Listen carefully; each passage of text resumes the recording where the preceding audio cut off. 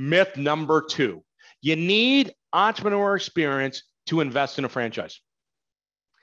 You do not need entrepreneur experience to invest in a franchise, but you do need to bring to the table some business and operation acumen that you've gained from the corporate job. So we all gain experience from the corporate job. We're exposed to different things. So we bring that experience, and we also bring our leadership skills to the table. So we don't have to have entrepreneur experience.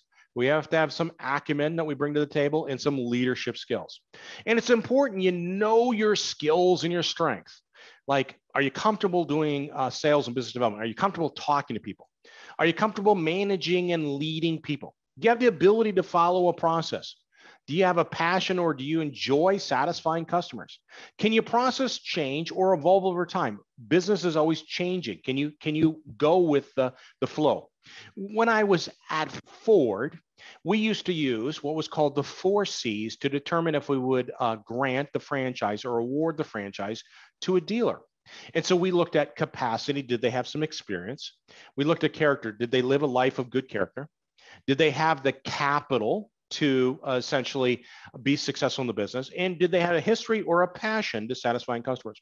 When I wrote the book, Hire Yourself, I added the 5th C, which is cooperation, because when we talk about franchising, it is a partnership with the franchisor. Can you work with a partner?